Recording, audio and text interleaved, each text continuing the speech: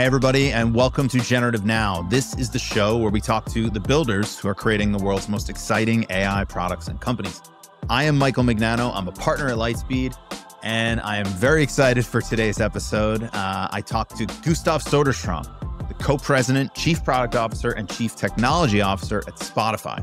Gustav is responsible for all things product, technology, AI, machine learning for the world's largest audio streaming platform.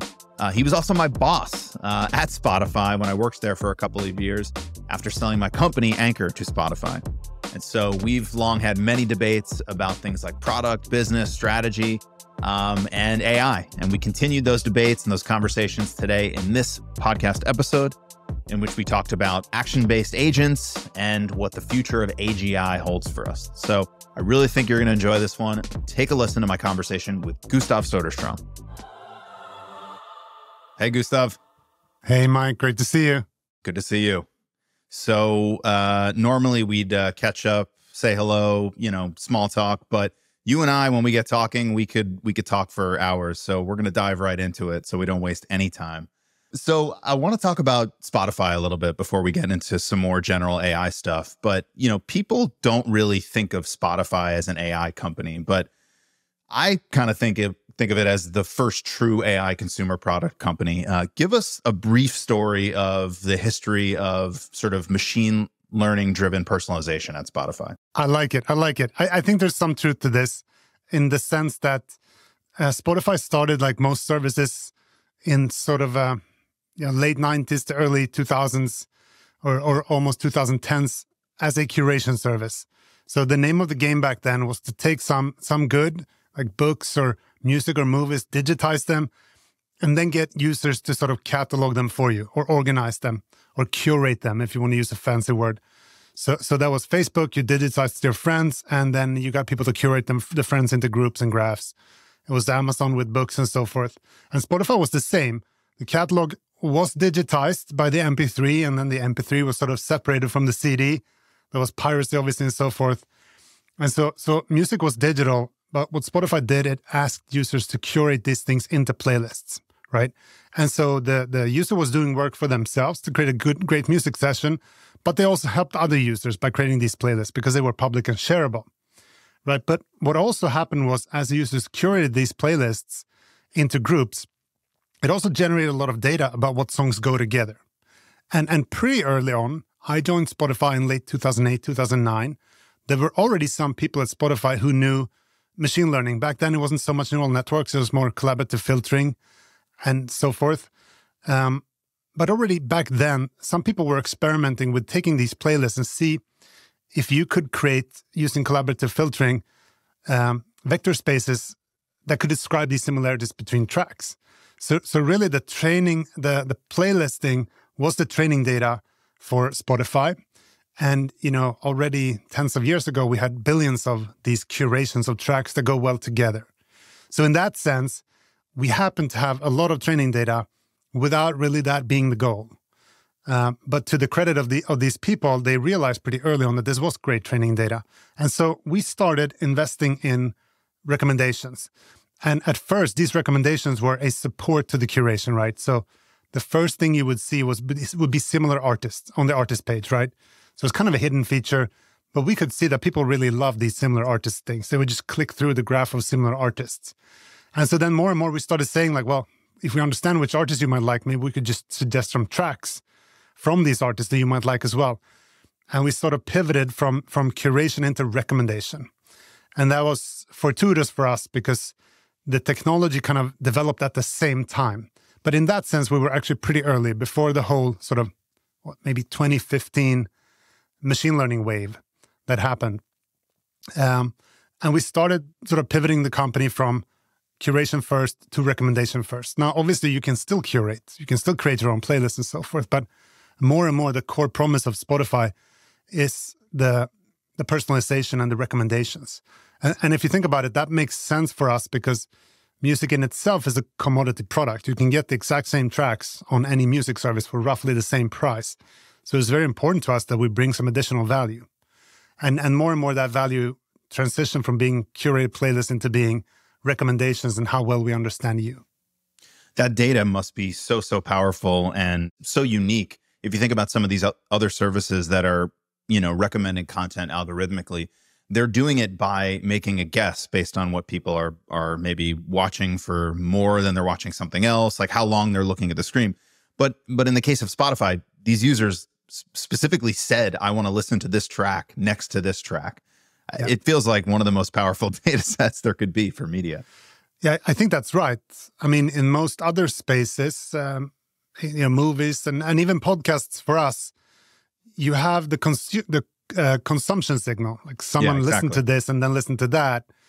But that's less powerful than this explicit curation. Someone saying literally like these 5 tracks, they go together, because it's something. And then we can try to understand what that something is. So it's a very explicit data set.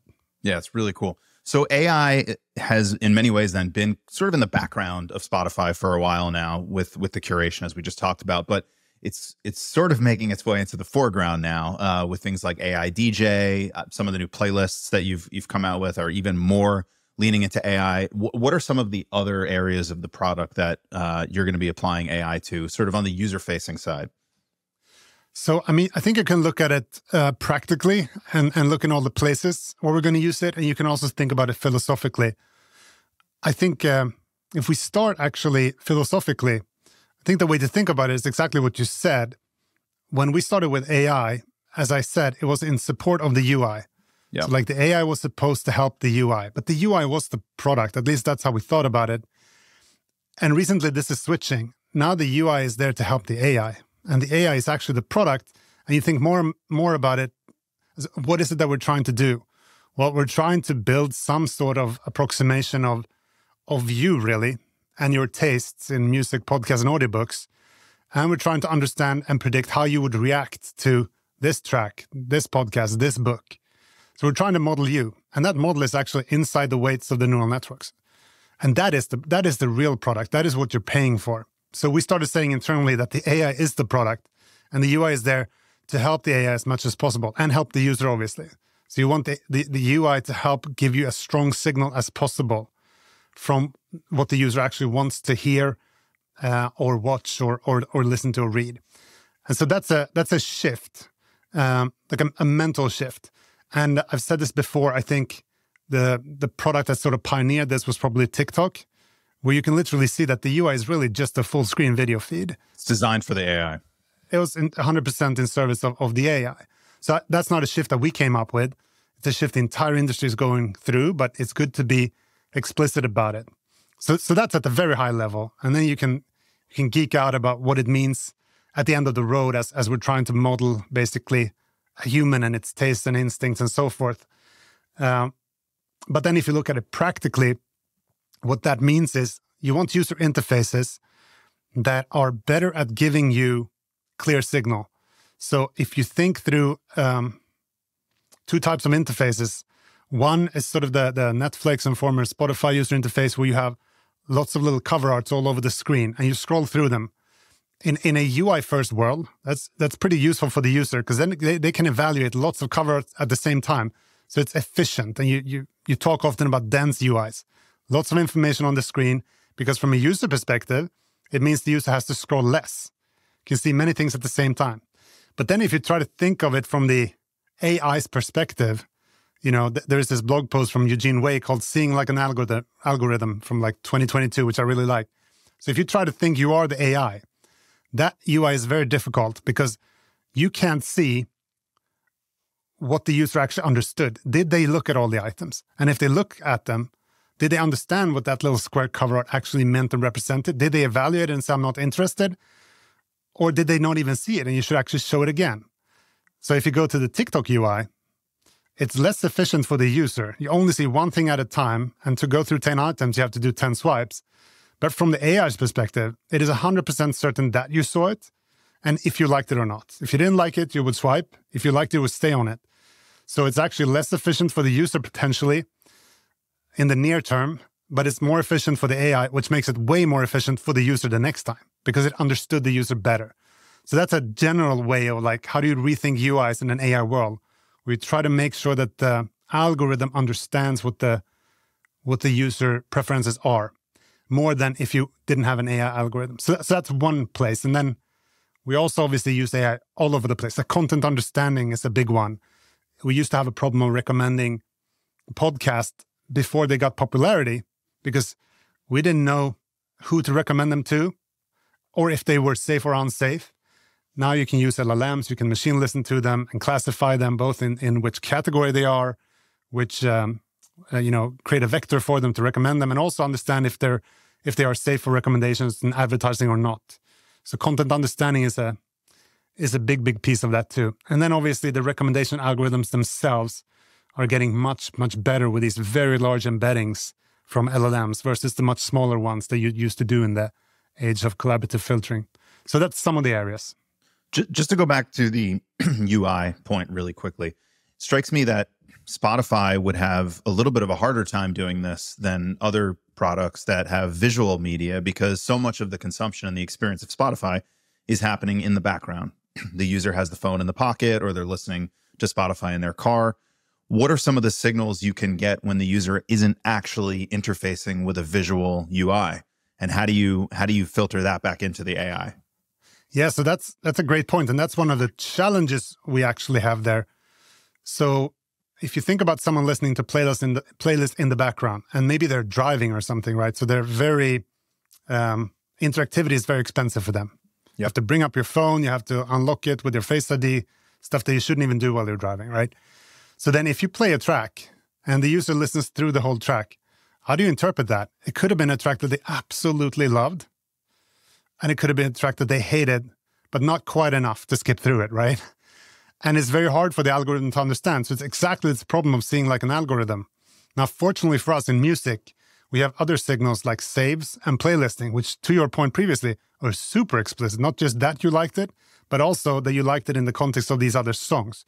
So that's why playlisting has been so important for us to bootstrap this, because background listening is a weak signal to learn from. But this is also why you saw us investing in more foreground discovery mechanisms, literally sort of feeds where you can swipe through canvases and hopefully soon music videos of tracks one at a time. So, when you are in the foreground, we want more efficient formats to capture as much signal as possible when you're in the foreground, because in the background, it's harder to capture. So we're trying to make sure that we are efficient in the foreground, that we have the playlisting tools for really explicit curation. And obviously, we're also using the skips and so forth in the background, but it's a harder signal to learn fast from. This past year has obviously been crazy. We've seen so much innovation, so many new companies, products, technologies, and it seems like it's moving so fast. Every single week, there's a new model that's out benchmarking the previous model. If I think about that in the context of Spotify and, my time spent there working with you, obviously Spotify is a super, super thoughtful company. You've said it internally, and I've heard you say it publicly, talk is cheap. So you should do a lot of it. And what you mean, I think, is that, you should really, really take your time and be really thoughtful and strategic. And I think that's reflected in a lot of some of Spotify's biggest initiatives. They were years in the making. How have you managed that in this past year and maybe moving forward where things are happening so quickly? Like, how do you just keep pace in this new AI first world? Yeah. So what I mean with this, talk is cheap, so you should do more of it, is obviously it's always better to have provocative taglines because people remember them. Yeah, I remember that. And what I mean is it is expensive to just talk if you don't have like qualified people and structured discussions. But it's also true that it's much cheaper to talk than to build the wrong thing. That's what I want to get at. And you can get surprisingly far by debating and discussing. Famously, some of the old Greeks came all the way to the atom just from like deduction and reasoning, that there should be something like an atom out there. So you can get really far by just discussing. That's my point. And I think there's been this other culture of move fast, break things, code decides arguments, that is also obviously valid. There are points to that. But if you go too hard in that direction, you can waste a lot of time going really fast, absolutely nowhere. So you need both. That's why I want to push a little bit for like sort of Socratic debate and discussions with strong people. And this is the answer to your question. So one of the challenges now that things move this fast is that it used to be the case that some technology sort of came online. You could see it, you could test it, you could start saying like, oh, what products can we build from this? And you would build it for a year or something, and then you shipped it. And that was okay. Now the tricky thing is like you have to predict where the technology is going to be and start building the things around it, hoping that it matures if you want to be early. You have to intercept the technology rather than wait for it. And that makes it tricky. So if you need to intercept it, you need to have reasoning around what products are going to be able to exist, 6 to 12 months from now, that doesn't exist yet. And what do we need to build to be able to ship something then? Because if you start once it's live, you're going to be years behind the others. So one of these examples is, for example, the AI DJ, where if you followed LLMs closely, the last basically all the way since the Transformer paper came out, you could see this trajectory. And we reasoned internally, we listened to voice models and we said like, they're not very good yet back then. But if this pace continues, they're going to be perfect somewhere between like 12 to 18 months, right? And so what would that mean? What products could you build if you had perfect voice? And on top of that, you could see the LLMs, which back in like GPT-2 were starting to be able to create good sentences, right? But they weren't that good. But then with 3, 3.5, and 4, you could do the same thing. You could say like within something like 12 to 18 months, we're going to have things that can produce highly relevant personalized text, and we're going to have things that can articulate that text perfectly as if it was a human. What product could we build? And then we started thinking about this dream we always had, like, what if we could have hired like one DJ per user? Someone who just knew Mike really well and sat there all night, like going through the catalog and set up a playlist for you. And then in the morning, it's like, hey, good morning, Mike. I've got this thing for you. And that would become possible somewhere within 1 to 2 years from where we were. So we started investing. And there was a lot of investment in infrastructure we needed to do to be able to do that, even though the models weren't there. And so we predicted that. We built a bunch of infrastructure. We started prototyping these products. The text generation was not that good. The audio sounded like a robot. But it took us like 12 months. And during that time, exactly that actually happened. And that's why we managed to launch the AI DJ, early last year, which looked like, right when it happened, which, I was very happy about, but it was actually a year and a half in the making. And it happened to coincide with when the technology matured. So it kind of looked like we saw it and managed to build it overnight, but it took about a year and a half. So that's what I think is necessary now, more reasoning and prediction about the future. So like you said, you had to sort of predict what was going to happen, and you probably never could have predicted that it would have launched at the exact same time as ChatGPT or similar, but it looked genius in retrospect. I wonder what that experience now, and maybe this whole AI wave that's happened over the past year has done to the culture of Spotify and how everyone thinks about building products. I mean, are more and more people starting to think this way? What does it do to the way people work? I think so. We're having more and more sort of what-if discussions and more discussions about not what can be done right now, but what we think can be done in 6 months or 12 months. And in a way, I actually think that, as you said initially, the pace of innovation is absolutely mind-boggling, right? It's just exploding. And that's true, but in a sense, I feel like the world has gotten more predictable, the AI world. Because during the last 5 years, when this happened, like the first few years, you didn't understand any of this. It was very unpredictable. Now, it is more powerful than ever, and it's certainly growing as fast as ever, but it's actually very predictable that it's going to get better. You have the chinchilla papers and so forth.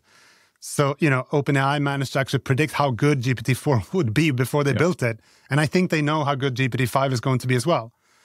And so, in a way, the world is moving faster than ever, which makes it harder, but it's also more predictable now how fast it's going to move. Let's talk a little bit about media and content in general. What do you think the creation side is of this? Obviously, there are these, image models and video models that people are starting to experiment with, but what's sort of the mature view of this, and where does this go in 2 to 3 years for how we all create media?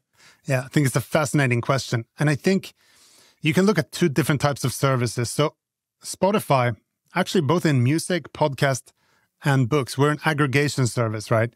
So we want to aggregate as many creators as possible to have the biggest possible catalog for our consumers. And then our task is to understand what of this vast catalog the consumer likes and recommend that, just lowering friction. We didn't innovate music, we didn't innovate podcasts, and we didn't innovate books. But I think what's interesting about, if you look at something like TikTok that we mentioned, is they did a great innovation on the consumption side by this full screen UI that gives like perfect feedback to an exploit algorithm. But what I think a lot of people miss, unless you use TikTok a lot as a creator, is they also did a lot of innovation on the creator side, right? So because you create in TikTok, they actually used a ton of AI to drastically lower the creation, the friction on the creation side. And they needed to do that because they were not programming an existing format like we do. They were starting a new format, whatever you wanted to call that music sync dance video that originally came from Musical.ly. So actually, they did a lot of innovation on both sides. And I think the AI innovation on the creator side was probably as important as the AI innovation on the consumer side. You give some examples of, like, what are some of the things they did on the creation side? Well, for example, when you create a talk, it can synchronize the music, right. Help you synchronize moves, all of these things. It's actually very, and increasingly very, very AI driven. And so I think that if you're building a new service now, that you want to compete with YouTube and TikTok and Instagram and so forth, that is the vector. Use AI on the creation side somehow to create a new type of format or interaction that drastically changes the cost curve or the friction of creating content. So what I think is going to happen for us is something more traditional, namely that our goal is not to replace the creators, it is to get more creators, to make them more productive, right? That is what maximizes the value of Spotify for consumers, to have more music, more podcasts, more audiobooks. And I certainly think AI will increase the productivity of musicians, podcasters, and authors. Do you imagine a world in which we talked about TikTok and we talked about how they're already using AI to help make the creation easier, to establish their own format?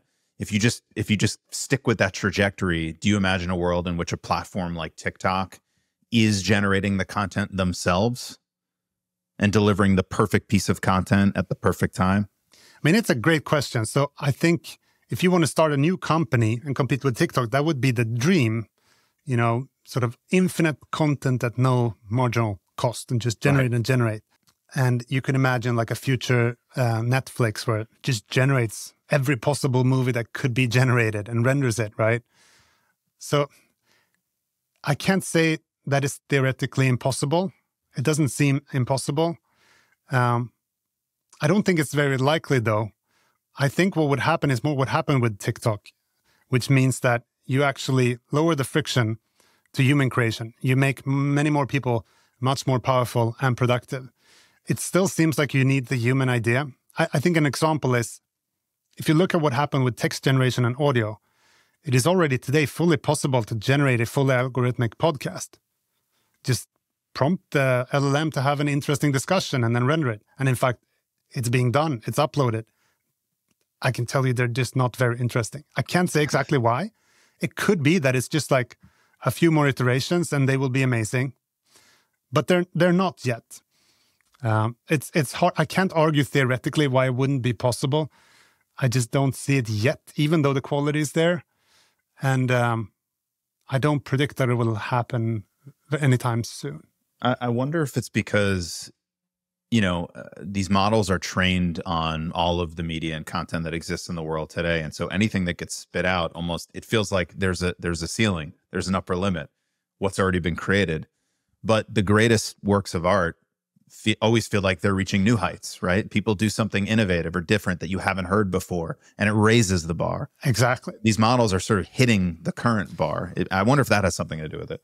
I think it's a great point, and that may be it, that these models are specifically trained to predict and repeat what has already been done with some variation, whereas what we like are things that never happened before, and it would be harder for these models to do that. I think a machine learning scientist would argue like that's not really true. You could have randomization. So I can't say it's impossible. I can just say it doesn't seem like the case yet. Yeah. So speaking of that, all these models today, they're being trained on the public internet. They're crawling anything that's out there. Oftentimes things that are copyright protected. It feels like training data and training models is the Wild West right now. There's just no rules. People are doing whatever they want. Does it stay that way? What is the future of training data for language models, video models, image models, music models, all these things? What does this look like in the future? So I obviously don't have a crystal ball. And I think there are a couple of ways to think about it. One is, what do I think will happen in the world? And then also, what is Spotify's view, regardless of what happens in the world? And I think there is going to be legislation at the end of the day, and people are going to have to adapt to legislation. That will be the lower bar. And the legislation could be that, turns out, it's legal to train on anything. And then I think it's a market economy. Some companies will do that, and then to compete, other companies will, and then that becomes the status quo. It could be that legislation says that that's not the case, that it emerges that, you need to somehow reimburse or respect people who don't want their data to participate, right? So that will be the sort of the lower bar, is what legislation sort of dictates. And I think it's very possible that legislation will dictate a reimbursement model. You can compare it to the Wild West of piracy that existed for a while. Doesn't really exist anymore. So I don't think the world has to be in that Wild West stage. I think some order will emerge. From Spotify's point of view, as I said, our view is to have as many artists as possible on Spotify. And we actually want the artists to create more music, not to replace them. So from our point of view, we certainly respect their data. And, regardless of if there are like loopholes that we could and so forth. And I think that's what, I think that's why Spotify started, was because the music model worked for consumers, but not for creators. So I think it'd be a step back to create a model that, again, works for consumers, but not for creators. So certainly for us, the goal is to find a model where you can leverage the new technology and it works for the creator ecosystem. But obviously, when disruptions happen, as with piracy, there is often a period of time first where it only works for one side of the marketplace. But that's not long-term sustainable. Yeah, it seems like there could be legislation, but it almost seems impossible to build a system that could actually pull this off. So I don't know. I just wonder how that would play out. Maybe that's where crypto comes back. I was just going to say, yeah, some people like Fred Wilson have recently said that this could be the application for the blockchain, right? So every piece of content that gets created basically gets minted to the blockchain, and you can basically trace the provenance of a piece of content all the way back. I actually think it's an interesting use case. Yeah, I don't think he's wrong. I think it's potentially, for AI in general. So one of the problems, you say, like, it's so complicated, right? Already. Because there's the artist, there's the songwriters, mechanical rights, performing rights. So you have so many different people involved. But it's only complex because you have humans doing it. If that was on a blockchain, it's not. You can make 1 billion transactions, per day. It's actually not. It's just computation. Right. So I think if you instrumented it programmatically, you could solve it. It just looks very complicated to humans. So I think he's right in that.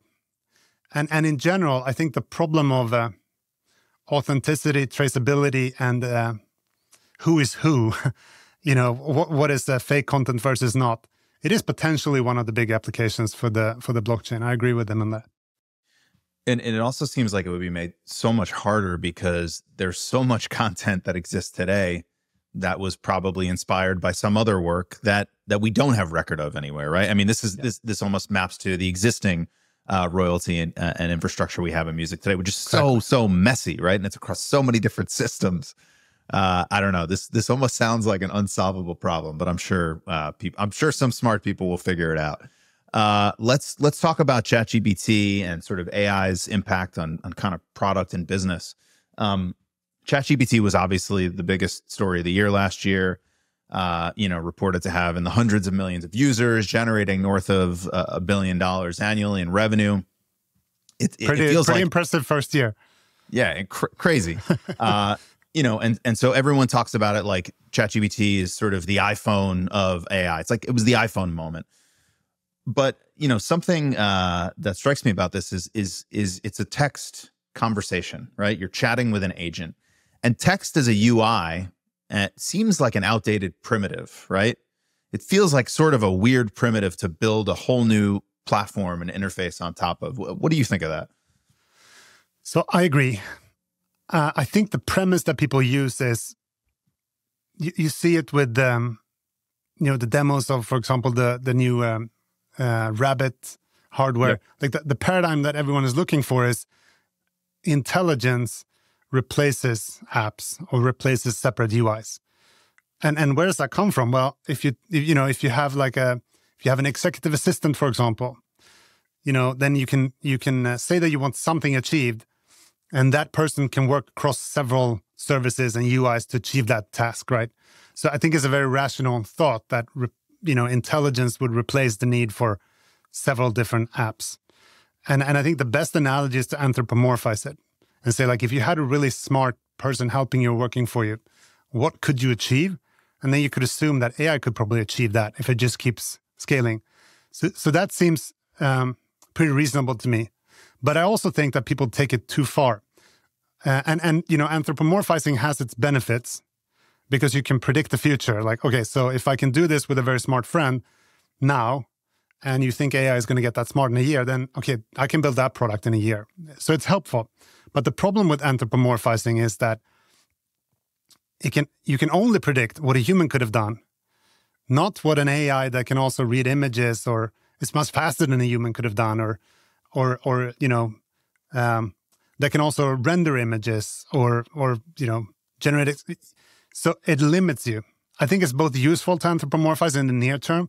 I think it's dangerous to anthropomorphize and think it can only do what a single human could have done in the long term, because it can probably do much more and things that a human could never do, right? So I think an interesting example is, and the framework that I use is, if you take that path of like, I need to use 5 apps to complete this task. Now I have this UI, this AI that I can talk to through text or voice, and it completes them, whether it uses API or it uses sort of it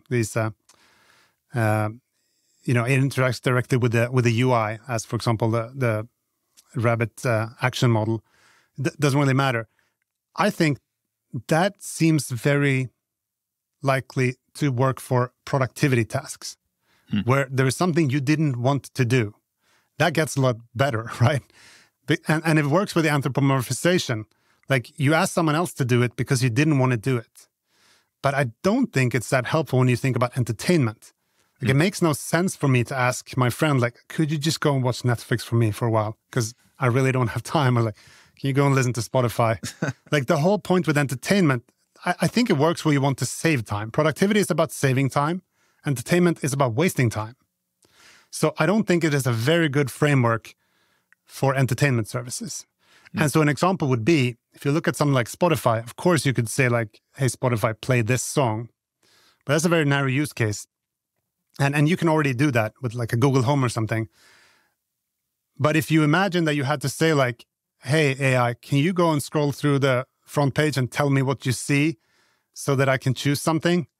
Then a visual UI is going to kick ass. It's going to be so much more effective because it's 2-dimensional. You have images, right? So I do not think that text will replace visual UIs. That doesn't make any sense to me. I think that's taking it too far. I still think like a user interface that can present images, moving pictures, and actually play sound is going to be vastly better than an AI in between that tries to relate what you would have seen if you looked at the UI, right?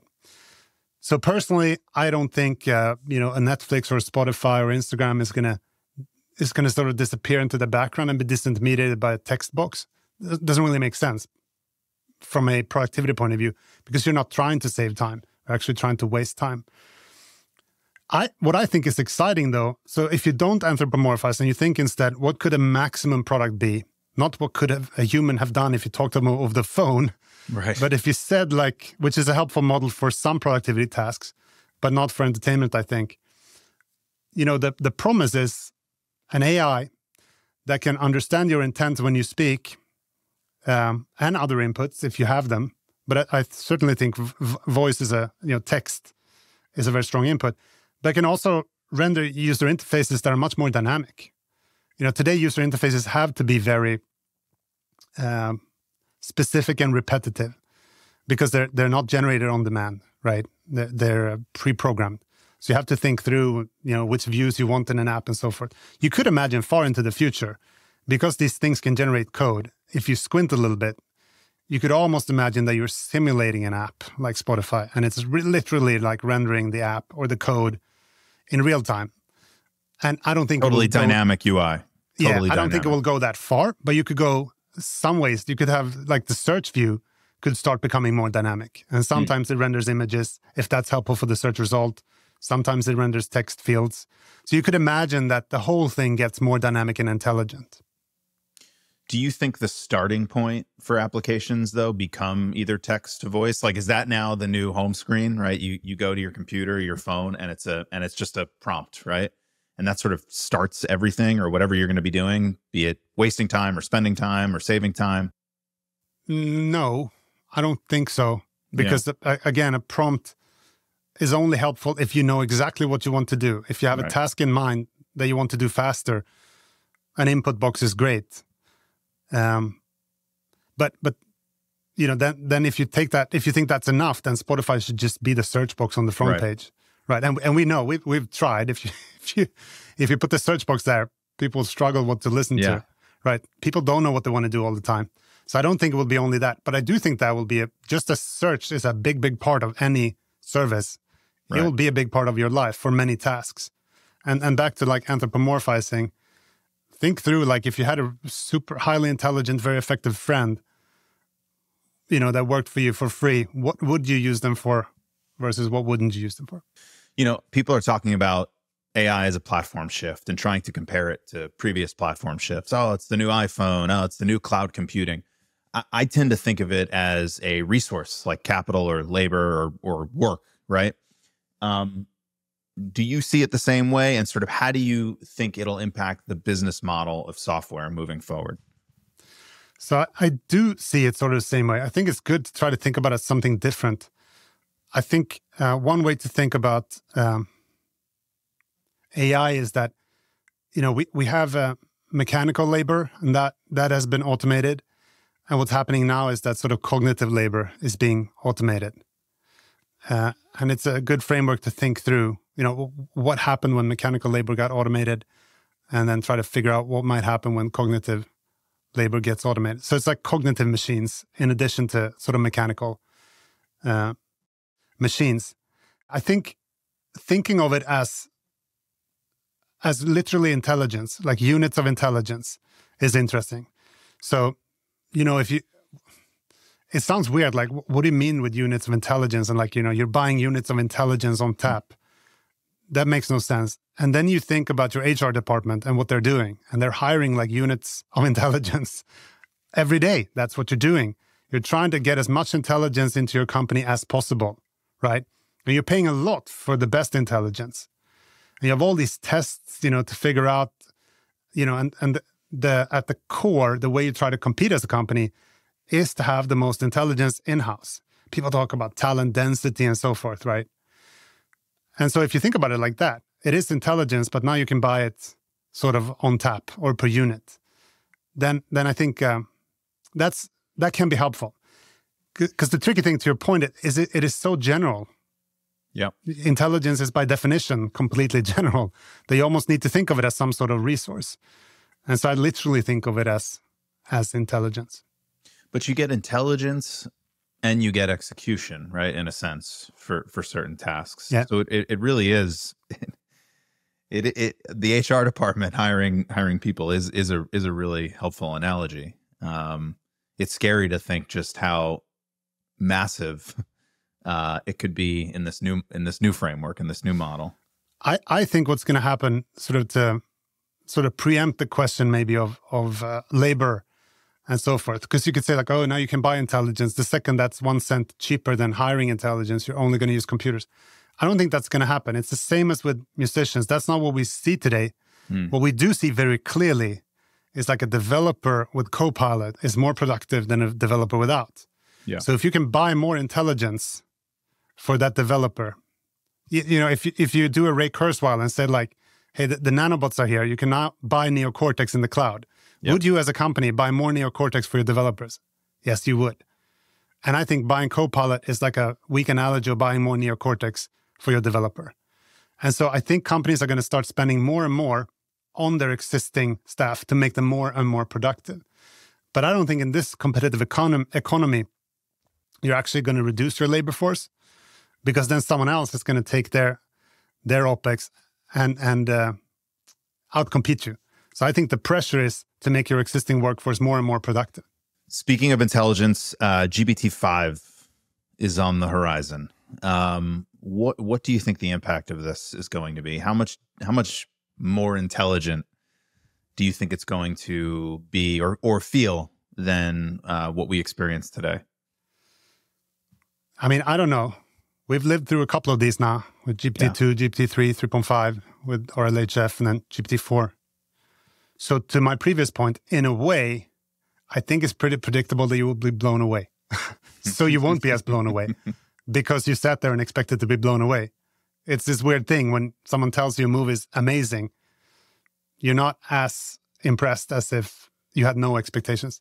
So personally, I'm expecting to be blown away, and I probably will be. But that actually means it's more predictable. What I think is, I mean, I don't know that much, or actually I know almost nothing at all about GPT-5. I only know what most people know. My expectation is that it is more predictable because it's now going to get predictably better at existing dimensions. What happened the previous times was that you had these emergent capabilities where it did completely new things, right? And that is what surprised us. You know, when you have like chain of thought, you're like, oh, Jesus, this thing is reasoning, right? And it couldn't do math at all, like not at all. It couldn't do 1 + 2. And then it's like, oh, it can do math now. It can reason around math and theory. So I don't think we'll get as surprised. I'm hoping I'm wrong here, be interesting. But I don't think we'll be as surprised about completely new capabilities. We'll be blown away by how good the existing capabilities got. You know, they will be way past most humans. And I think you see this. Why am I saying this? Well, because if you look at the tests that are out there, these models now are pretty good at almost all human capabilities. So I don't actually know what it would be that emerged that it can't do it all anymore. It can sort of do everything, but it is, if you compare it to image recognition, there was this, forever image recognition didn't get any better. Like it barely couldn't recognize images at all. It was close to random before sort of deep learning came along. And then this race started and it got better than like random. And then you got 60, 70, 80, 90, 95%, 96, 97%. And actually humans are only like something like 96, 97%. And it beat humans. And I think we're already on that ramp up trajectory of the dimensions itself, whether it's reasoning around, physics and math or taking SATs or talking about legislation or something like that. So what would surprise me is some completely new ability that we hadn't seen at all. What I'm expecting is to be blown away by how good the existing capabilities now are. And, hallucinations will be very few and far between. The reasoning capabilities will be much stronger. You can probably, reason for long, spend many tokens on getting to deeper reasoning. What would be really cool, which is very speculative, I think, is I think a lot of people in AI in general, for obvious reasons, are very interested in math. And I think like theoretical math is like the ultimate frontier. Can you create new math proofs that didn't exist before? So maybe one of the abilities, if I'm going to correct myself, that isn't really proven yet, is can you actually make something new that didn't exist?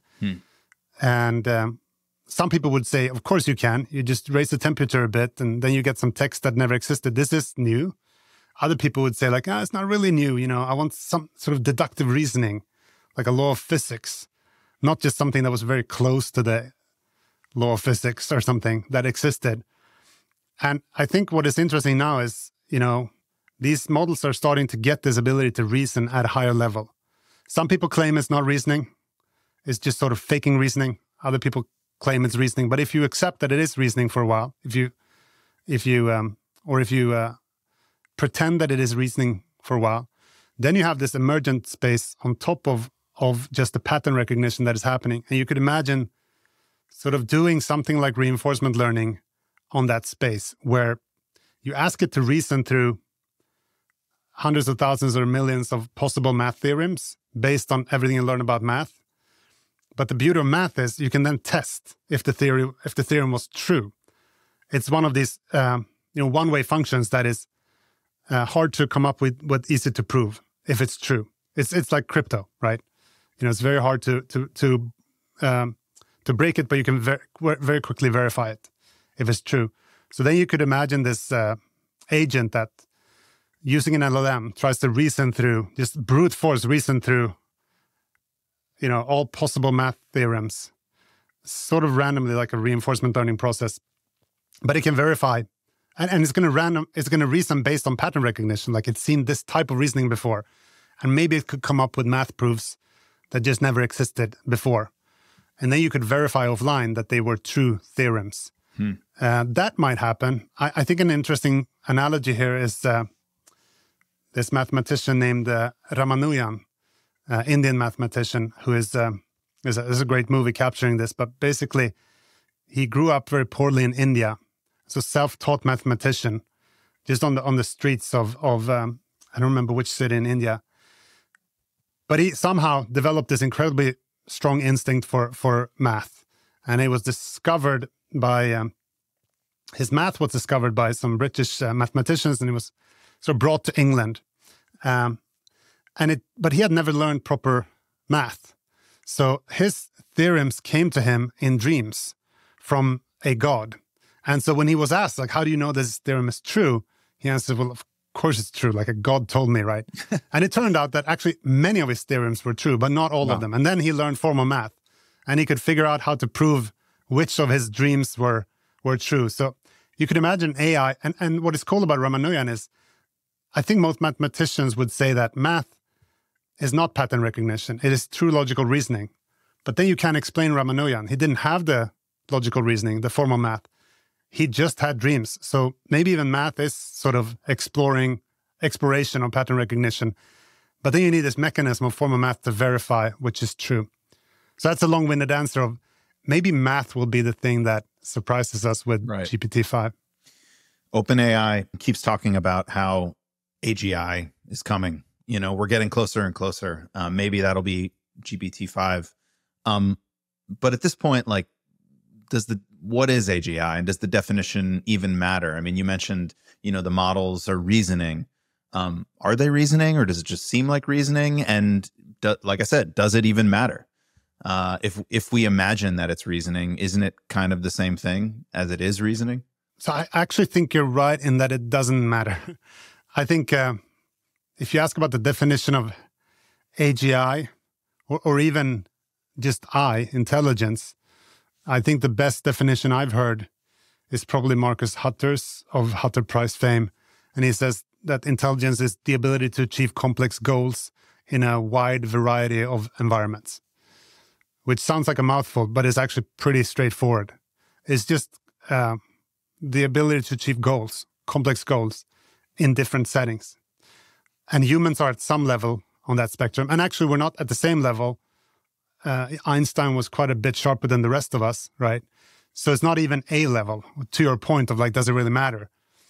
So I don't think it matters. I think we've had super intelligence among us, the Einsteins of the world.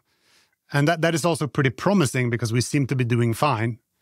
He came up with relativity, and you can argue that new innovations, like nuclear and so forth, came out of that. And maybe that will ruin us someday. But certainly, everyone doesn't have the same intelligence. We're on the spectrum there, and that seems to work. It's unclear what happens if you go really, really, really, really far on that spectrum. I can't say that I know. But for that reason, I agree with you. I don't think just passing like the human level really matters. Yeah. Because some humans already passed the average human level. Achieving goals in a wide variety of environments is interesting. It makes me think of these products products like the Rabbit and more broadly, this notion of an action model, right? Everything right now, we're talking about language models, the Rabbit, and people that are thinking about that type of innovation are talking about action models. When do you think we're going to make the leap from generation of content and writing and images and all this stuff to action taking? And what will be sort of the nearest term implications of this? Well, I think, to your point of the Rabbit and so forth, like it's already happening, just very early. So, one answer would be next week, maybe. Who knows? But my point is, I think it's quite imminent. I think someone more skeptical would say, like, well, we've had the idea of agents for a good while now, and they're really cool, but they're not that useful yet. I think that's also fair. But it seems pretty straightforward that at least, semi-specialized agents that help you complete like something that would have required 2 tasks or 3 tasks or 4 tasks for specific use cases like traveling, like I don't see how it couldn't happen. So I think these agents are sort of going to sneak up on us. And I'm not so sure you're going to realize that you're talking to an agent. It might just look like when you used to talk to 3 services, you're now just talking to 1 and it's 3 behind the scenes. Right. And then, do we get very general agents that does everything for you? Or is it going to be that, each sort of service has its own agent? I don't know, but I think like action transformers and taking actions is going to happen very soon. I know that inside companies, I think Amazon published a paper this fall where they are talking about sort of these orchestrator LLMs. From having worked at Spotify that a backend in machine learning is usually like, it's not the algorithm. It's actually like hundreds of different mini algorithms, right? They're all like individually tuned and so forth. And then together, they sort of produce something that is almost like alchemy. You don't know how all these different algorithms are going to interact with each other. So you try to tune and understand. But the result looks like an algorithm. It's actually many algorithms. I think that is changing. I think people are starting to put these sort of orchestrator LLMs in front of their system that actually is more akin to like a single brain or algorithm that does take all the signals from you and understands that, looks at, the embeddings of your user history, for example, and then tries to talk to your APIs. So there's a layer in between the user and your APIs, which is an LLM that says like, oh, Mike is now saying this to his Alexa or typing this into Spotify or something. And then the LLM, instead of hard-coded rules for what will happen now, call this API and that API, the LLM says like, well, based on what Mike said and reasoning through chain of thought, I should probably call this API and do this for Mike and then send this back to the screen. And that is an agent. You don't see it. You're not going to understand it's an agent, but it is an agent inside something like Spotify that reasons through what you did in the UI and actually talks to the backend. So I can see a future where a company builds like lots of capabilities, lots of APIs internally, and then just has a really big LLM fronting the user. And the LLM actually reasons through which APIs to call and what to do for the user, which is pretty cool because it could then do things that the programmer didn't necessarily predict, if you understand what I mean. And I think certainly if you want to build a voice assistant, that seems much more scalable than building these one-off custom flows for every possible use case that you could imagine, right? So I think agents are coming in various forms, and they're sort of already here in some forms, even though you don't see them. Speaking of agents and taking actions and AGI, I think about this analogy that Ilya from OpenAI gave about the risk of AI, comparing it to the threat of humans to animals, right? When humans have a goal that indirectly impacts animals, humans often don't stop to think about that impact. Yeah. How do you think about AI and agents taking actions when the threat or the risk of the actions they take impact humans? Yeah, so I would just start up by saying I'm not particularly concerned about the existential risk that many people are for various reasons. And you probably shouldn't listen to me because I'm not really an AI expert. But I am more concerned about the practical risks in the near term. Okay. It's like when you introduce anything new, whether it's like cigarettes, but that's a bad analogy because that's only bad. Like cars. was going to have some negative effect on people's health because they stop walking, right? I think there will be consequences. I think it's dumb to be naive and say that this is the one technology which has no risks and will have no consequences. Of course, there will have consequences and there are risks. So first of all, I want to say, I think it's very reasonable to be careful and invest in safety. And back to prediction, don't just try to predict the good things that could come, which are many, like AlphaFold and solving cancer and so forth. I think that will happen. But also try to predict the bad things and try to prevent them. That seems very reasonable to me. But on the time scale, I'm more worried about the near-term dumb AIs than the potential risk of the very smart future AIs. And so one question to ask yourself is, do you think the problem with the world today is that we have too much intelligence or too little? And if you ask me that question, are you most worried about the most intelligent people around you or the least intelligent people around you, which cause the most havoc? And if you think about, Ilya's point about who cares about other species, is it that, it seems like it's the smartest among us are the ones who seem to sort of care the most for other species because they understand that actually if that bee over there goes extinct, eventually that's my environment and my climate. If you're smart and really understand causality or at least correlation very deeply, you're going to get more careful. It's actually when you're not that smart that you're dangerous, right? So from a very high level, I would think that more intelligence is a good thing in the world. The problem isn't that we have too much intelligence, I think. Maybe the problem is to get these AIs smart enough to start caring about and understanding its full ecosystem, including the humans that actually are building and powering it. It doesn't need to be very smart from an AI to make humans go extinct. Certainly not too soon, right? So if you took in the very far future where somehow the AIs are fully self-sufficient, they run and build somehow all the factories with robots, then maybe, but I think that's extrapolating too far. In the foreseeable future, it will be very dumb for the AI. It's only if it doesn't understand enough that it's going to make humans extinct. So maybe the big risk are the stupid AIs. And I don't know about this is very speculative, but humans created empathy as sort of a feeling, and you can argue that that's sort of some sort of divine good. But if you're not sort of creationist, it has to have emerged from evolution somehow. There must be some benefit to empathy. And I think that since these things are trained on our thoughts, and the task is to predict what we think, what comes next. And empathy seems to be a very important part of how we reason. If you read all the text on the internet and you try to predict the next token, if you want to predict how we think and how we come to our conclusions in these sentences, it doesn't seem unlikely to me that these models would develop or at least emulate something like empathy in order to achieve its goals, right? And I think this is sort of an important point I want to make, that while people like Max Tegmark and others, they often call this an alien intelligence, right? And it scares people. It's like the aliens already landed on Earth. They're here now. It's called AI. I don't think that's the right way to think about it. I actually think it's the opposite.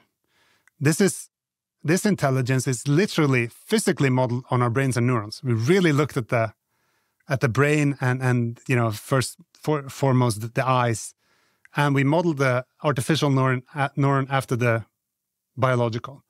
So physically, it's modeled after us, and then we trained it on all our thoughts, exactly how we reason. So this is probably by far the most human intelligence we'll ever encounter, because it is physically built. It works physically like human intelligence, and it is also trained on human intelligence. So, I think calling this alien intelligence is the wrong way to think about it. An alien intelligence would be something vastly different. Everything we see is that these things get more and more like us. So if it's smart enough and it tries to model us, hopefully we'll understand its ecosystem, just as we are beginning to do now, that we're getting smarter as a society and we're trying to correct our ways instead of eradicating ourselves. So that's how I think about it. Gustav, this is a fascinating way to end the conversation, and frankly, an optimistic one. Thank you so much for the time today. You are a very busy person, so we really appreciate you coming on. Thanks for having me. This was a great conversation. Thanks for listening to my conversation with Gustav for Generative Now. If you liked what you heard, please do us a favor and rate and review the episode. And most importantly, please subscribe to the show so you get notifications every time we come out with a new episode. All that stuff really does help. And if you'd like to learn more, you can follow Lightspeed at Lightspeed VP on YouTube, Twitter, X, LinkedIn, Instagram, anywhere else.